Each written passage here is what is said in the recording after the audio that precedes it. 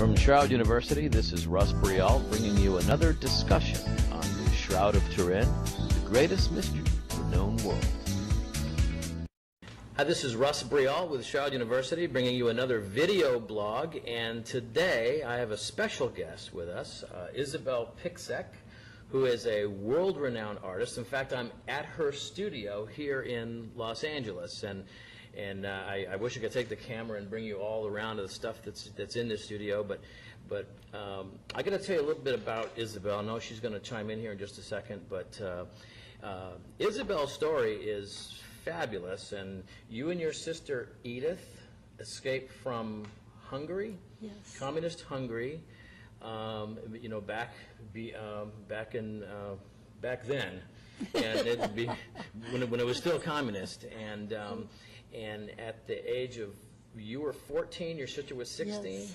Yes, 18. And 18. Yes. And you submitted a proposal for a mural in the Vatican Library, and what yes, happened? the Pontifical Biblical Institute. And there was a contest going on to paint a 400 square feet true fresco mural at the Pontifical Biblical Institute. 400 square foot mural. Yes, and I made a sketch, and everybody made sketches, and they only numbered them. No name was introduced, and it was in an envelope. And I have won the contest. That's astonishing. And you were up against over 30 other just world-renowned artists. No, there were fewer, about six, seven. And but good artists. And among the judges was Father Engelbert Kirschbaum, who was the Pope's art historian, and a very big shot at the Vatican museums. And he was one of our biggest patrons. He loved that composition. But they were very tense that I was just a kid. 14. I mean, you know, so they didn't know who had done it. They didn't know if it was a man or a woman, or they certainly weren't expecting a 14-year-old to have been the person who submitted the winning proposal. And then you went on, and it took you, how long did it take you to do First, they required that I would work out a third of the so-called cartoon, the original size drawing for the mural, to see if I really am capable to do that. And so we did, my sister helped me, and I did it. And then Kirschbaum and all the judges came back, and they liked it very much, so it was a go. So it was a go. So yes, and it took almost a year. Almost a year, because we had to do this huge cartoon. Then the biggest problem was to find qualified craftsmen to finish the wall. And when you say cartoon, this is just kind of the overall sketch of what it's a very precise copy in black and white what the mural will be. That's what professionally is called a mural. Now, in your bio, you were called a monumental artist, meaning that you paint these massive murals that go 30, 50 feet high on the walls of cathedrals all around the world. Sometimes 70. 70 feet high? Oh, my gosh. So you better not have a fear of ladders if you're going to do your kind of work, right? No, I love to be on scaffolds. That's the environment which I really love. And what you don't see right now, and maybe we'll get some footage of it, is you got these huge step ladders all in here, and pieces of scaffold, and it's and back here in the back room, you're working on some kind of stained glass. Yes, that's right. Yes. And it's, so, but you know, the reason that Isabel is so important to the discussion of the Shroud is that, again, we come back to the debate, and that is the Shroud authentic, number one, and if it's not, then what is it? Well, if it's not authentic, then it must be the work of an artist. And so if we were in a court of law, if the Shroud was on trial right now, we would be bringing in Isabel as an expert witness to discuss whether or not from the standpoint of a professional artist, someone who is knowledgeable in all kinds of art, and even, and most especially, medieval art. Yeah. And we would be calling Isabel to testify, and as an expert witness. And this is why it's so important of what Isabel is going to share with us today, because if it's an artwork, then it stands to reason that we should call upon the professional artists to weigh in on this. And so something else which we don't even have time to go into, which you've written some stuff on too, is that not only is she an artist, but she's a physicist. And so which is really important, because you approach art from a kind of a scientific standpoint. Yes. And really art, when you get down into the fine elements of it, really is a science where you're mixing chemistry and art and chemicals and it really, you know, so we've had conversations in the past in America, you know, we're kind of, you know, in our TV, movie theater age, we're really disconnected from the world of art, and you know, so this is what I'm going to do today, at least for right now, is we have this. She has published several articles which you can download off of Shroud University. Just go to the School of Art, and you can see these articles here. You can print them off yourself.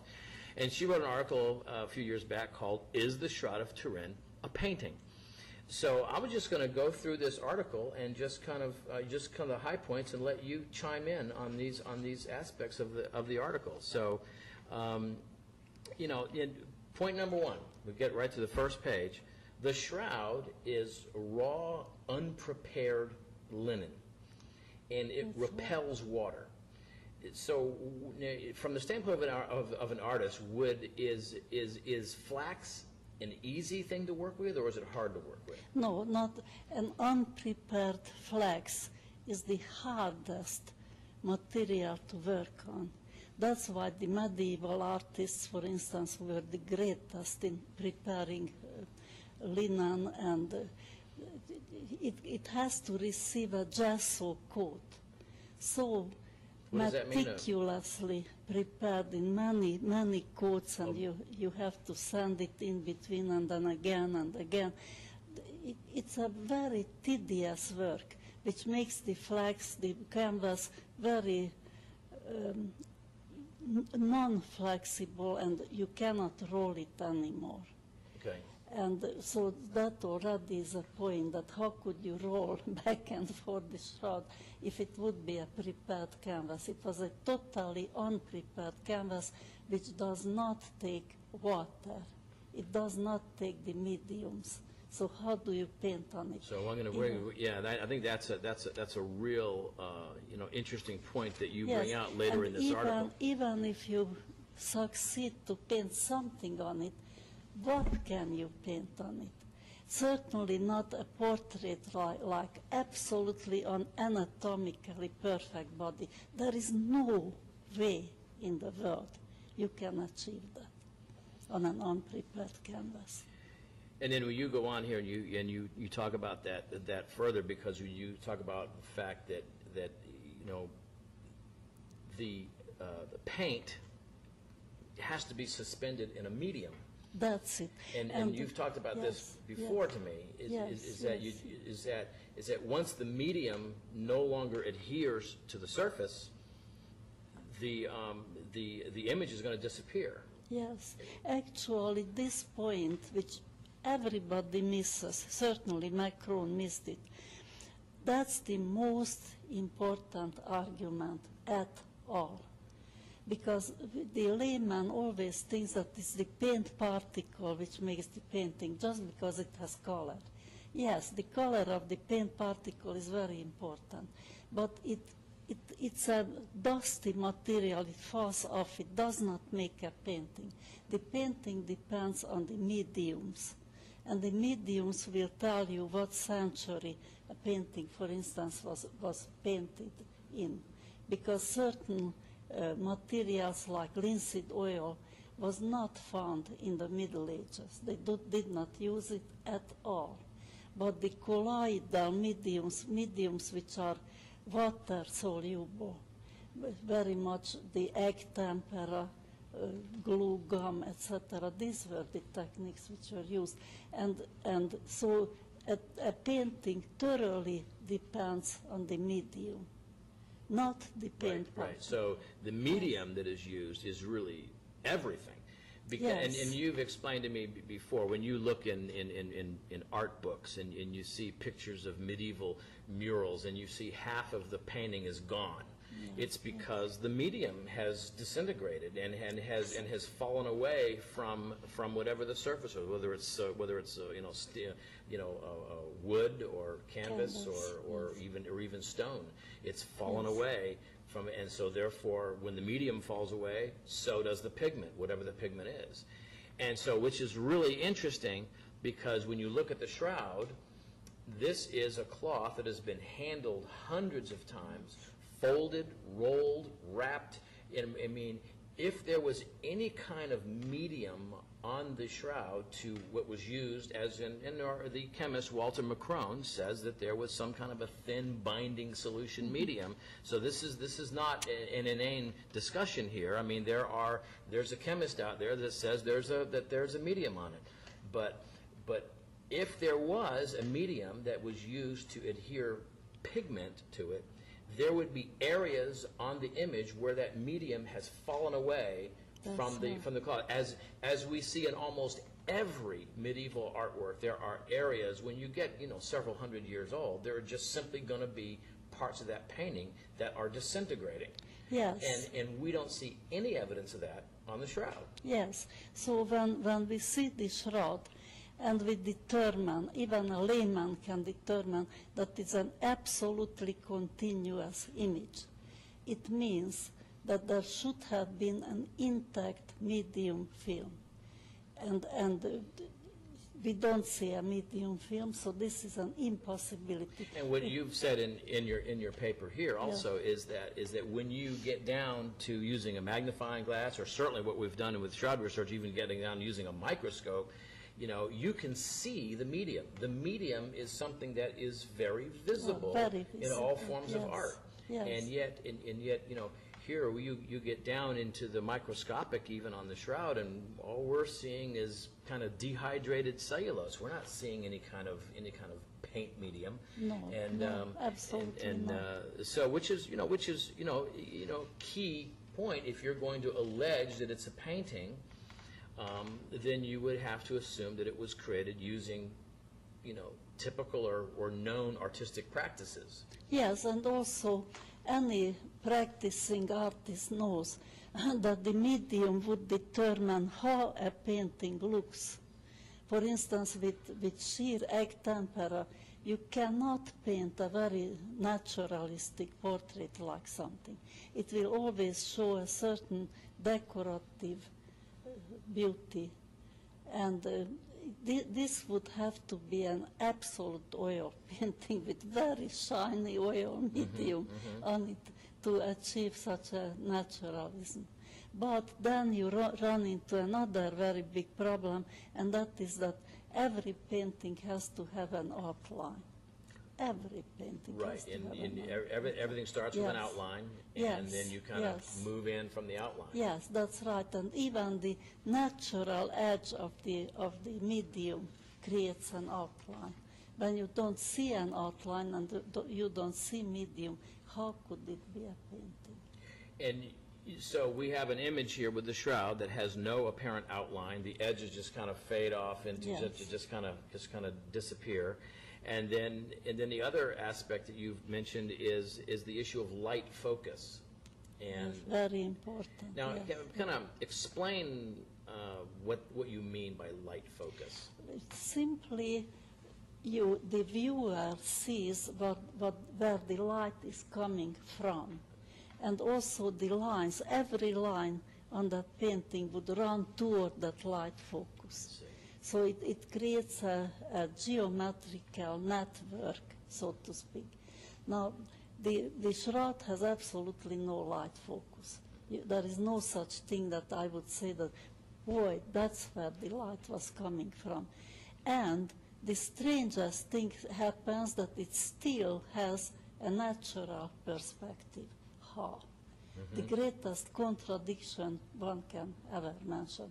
And not only that, but that presents what the artist calls foreshortening. So that the lines going toward that light focus shorten, shorten, shorten, and shorten. And this happens with the Christ figure too, that the knees are apparently very much pulled up, and the figure leans quite a bit forward. And so that's how even medical men lose about 2.5 inches in the length of the body, because they don't count on the knees which were pulled up.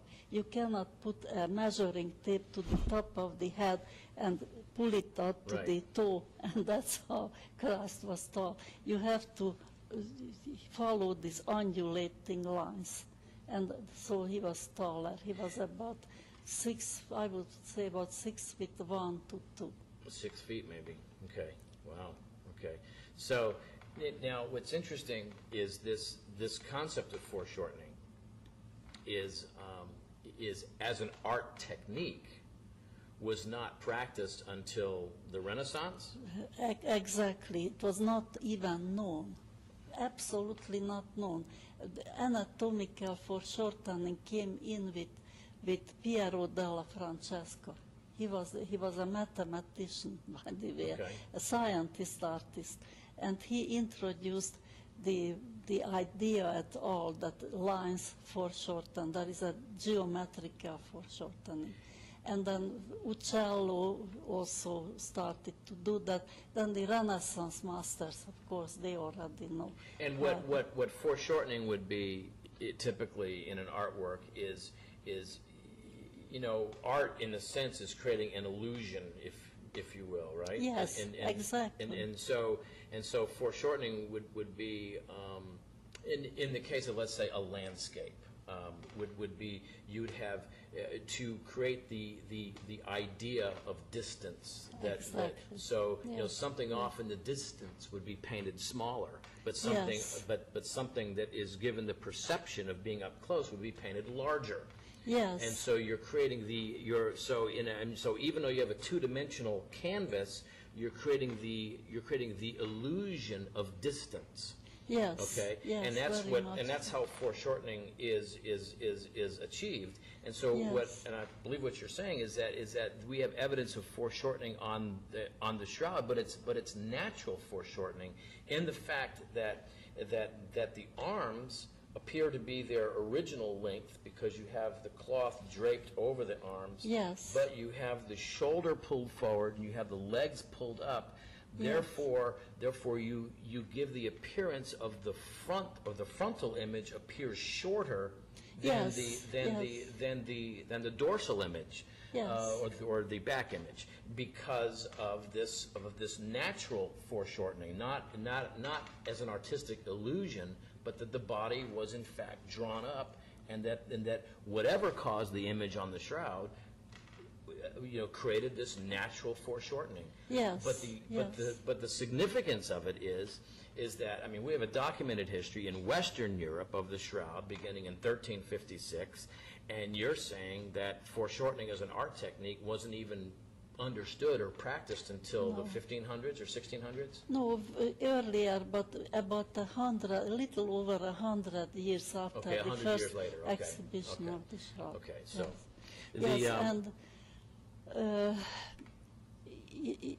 this is a very important thing. People don't realize how important. The other day, I suddenly even realized a very strange thing, that no one realizes that you never, ever actually touch a painting. You touch the wall, you touch the canvas, you touch the stone, but not the painting. It remains an illusion which hovers beyond all these things. Yes, beyond, I see what you're saying. You never can, even the artist cannot touch it. You can't touch the painting. I mean, all you're doing is touching paint. Yes, that's applied to the wall. Yes, because really the overall painted work is an illusion. Yes. In other words, if you go to a museum and you stand in front of a big painting, you never can enter into it. Right. You always remain the outside. That the shroud is one piece where whoever stood in front of the canvas entered into. Oh, wow. So that's another. Oh, I like that now. That's very Yeah, intriguing. yes. So, So all the way, then another very important thing, which again people don't realize, that an artist paints a very detailed, even a detailed painting like the Renaissance masters, painted little flowers and plants and everything in the foreground. You can even tell what kind of a plant it is and things like that. But no one can come 100 years later and say that, oh, I discovered that there is this and that more on that painting than with what anybody else noticed. No one can say that, because a painting will always show as much as what the artist knew. right. The shroud, every minute comes up with something new, something more. Science knows more about this, more about that. We recognize, oh, the shroud has that too. And even shows future things which we don't even understand. A painting has its limit, and the limit is the artist's own head. I think that's really important, and I don't know if it's in this paper or in another one. No, I don't think I wrote into But you have discussed this thing called an event horizon, which, using it in the context of how you use it in your paper, is that we in the 21st century cannot project ourselves back into the 13th century or 14th century and just say that these materials were available, therefore some medieval artist could have produced a photograph, or the whole camera obscura discussion. Or, it's really a ludicrous argument, because, I mean, you can see it in our own culture. I mean, just rewind ourselves only 20 years ago. Here we are, 2008. Let's go back to 1988. And who can imagine a world where there's MySpace and Facebook and YouTube and Google and Yahoo? I mean, you couldn't even comprehend it, and that's just 20 years ago. Yeah, yes. So how then can we inject 21st century thinking into the 13th century? And meaning that we are supposing, those that want to suggest that the Shroud is an artwork. They have, come up with all kinds of technologies that someone could have come up with to artificially create this image, but begs the question of why would they? And they just flat out couldn't have, because you're asking this artist to literally put their minds into a different century. Yes. And it's just not possible. Any more than you listening right now can project yourself and think about what the 22nd century is going to be like. Yeah. You can't. You just can't do it. Yes. And it's so there's always the cultural time barrier that you can't excellent, cross. Ross. Excellently said. Because one of the basic qualities of art is that it precisely and absolutely fits into its own age. Nobody paints something completely out of his own age. And the striking thing about the Shroud is that, again, alleging that it's something crafted by the artist in the 1300s would suggest then that, well, we don't know, we haven't seen anything like it before or since. It just kind of drops in from outer space almost. Yes, And so from that standpoint, it just does not in any way fit the artistic milieu of the 1300s, or even if you, and I think that there's quite a bit of evidence now to show that it was in Constantinople, and so even from a Byzantine context, which even, Byzantine artwork had even less realism than say Roman art did. Yeah. And all of this discussion related to this being medieval is again, because we do have, there is a kind of there is a gap, let's say, in the history. It shows up, we have a fully documented historical trail from 1356 until now, and then we have a documented trail of another cloth with an image on it that sure sounds like the Shroud, that has a history from 6th century to 1204, when it disappeared during the Fourth Crusade.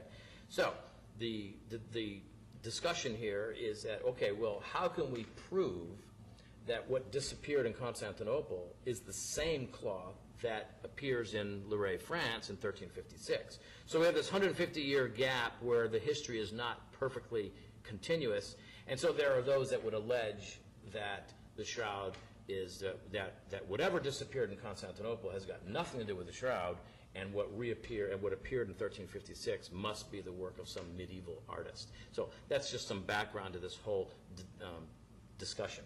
It's okay. Now I want to talk to you about something else. In the chemistry side, Walter Macron has alleged that the blood is not blood, but is vermilion paint. Now, let me give it a sidebar to this. On Shroud University, it's a podcast. You can listen to it. It's a debate between Dr. Gil Lavoie and Walter Macron, where they discuss this. And you have blood chemists, Al Adler and John Heller, who analyze the blood. They say it's blood. Now, these are blood chemists. That's what they do. They analyze blood. And now you have Walter Macron, who says, oh, no, it's not blood. It's vermilion. Now, if you dig down a little bit deeper than that, you'll realize that the techniques of analyzing the particles was completely different, and that Macron left. They have these microscope slides of they took sticky tape samples and pulled threads and fibers and debris up on this tape, and they applied these tape samples to microscope slides. Okay. And so Macron was given some of these slides to look at, but he did not remove the particles from the acetate tape. He analyzed the particles through the tape. And when you're using a refraction microscope, however that thing works, and I'm a generalist. I don't know all things about all this, but all I know is that when you analyze the particles through the tape, it gives you a completely different index, of what's called a refraction index. Now, what Adler and Heller did, they removed the blood particles from the tape, cleaned it with a solution to get off all of the glue from the tape, and then did their analysis. And so the question is, how could Macron come up with one idea that it's paint, and Adler and Heller come up with a whole different determination that it's blood? Well, you have, obviously Heller and Adler did a much better job removing the particles from the slide to make sure that that's all they were looking at was just the particle, and not glue and not tape and not everything else.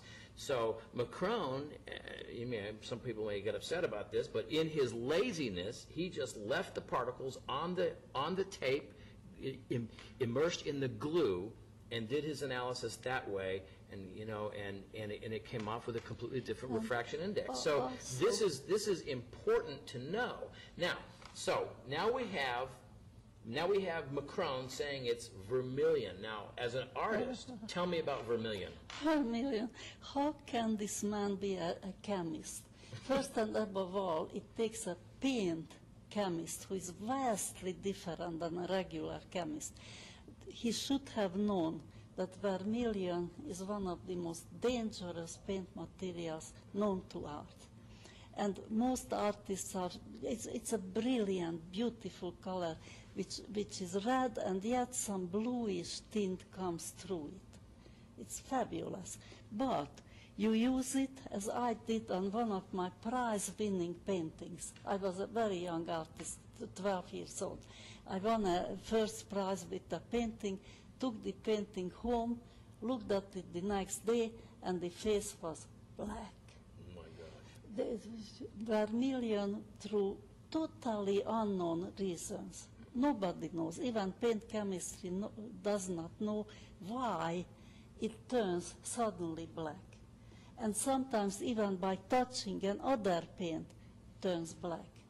So it's very unstable then. Very, very unstable. It cannot be exposed to air, to sun, etc. So it can't be exposed to air or sun, and yet we know that the Shroud has been publicly Yes. exhibited hundreds of Yes. times, Yes. ever since, at least in Western Europe, ever since 1413, it's been exhibited publicly with, being held out to the open air into the sun. So if these alleged, if these paint stains, if these blood stains are, as Macron says, vermilion paint, they would be black as charcoal by now.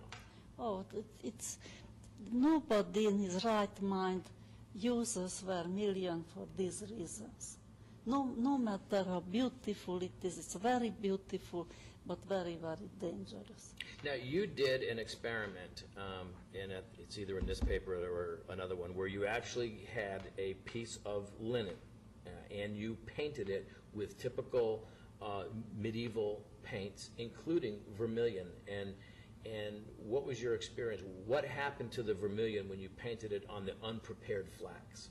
Oh, it really doesn't even cover the canvas. No matter what you do, it just does not cover.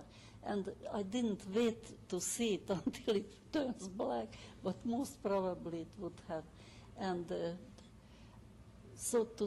and vermilion does not have the color of blood.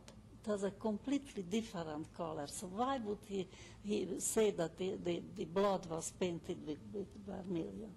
These are insane arguments. So basically what we have here is a situation where Walter Macron finds a particle of vermilion on one of these microscope slides and says, aha, the blood must be made out of vermilion. Yeah. The problem is, what he didn't do, or chose not to do, is that he didn't look at the historical background of the Shroud, where we know that the Shroud has been literally touched by, we can document over 52 paintings that have been touched to the surface of the cloth, and you did an experiment to see whether those particles would actually fall off. Yes, I was wondering how we could prove that the few paint particles which you find on the Shroud were passed on to it by the true copies.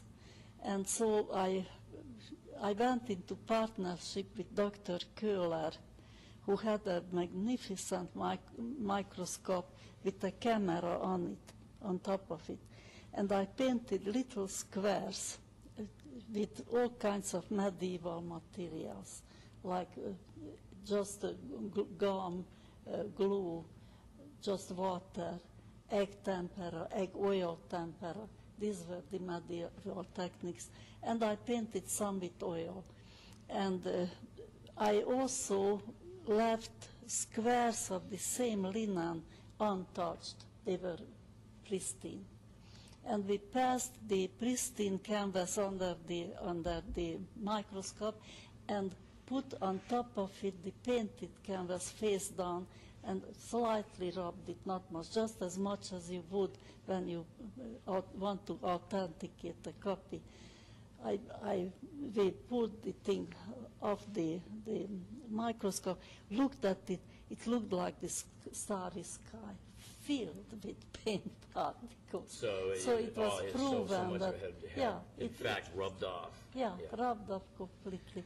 And not only that, but we were even be able to say which technique passed the most particles on the Shroud, and they were the medieval techniques. So the medieval art techniques had the most number of loose particles that would have gotten onto the cloth. Yes, the later oil paints, the very early oil paint, which was mixed with egg tempera, they passed, but not too many.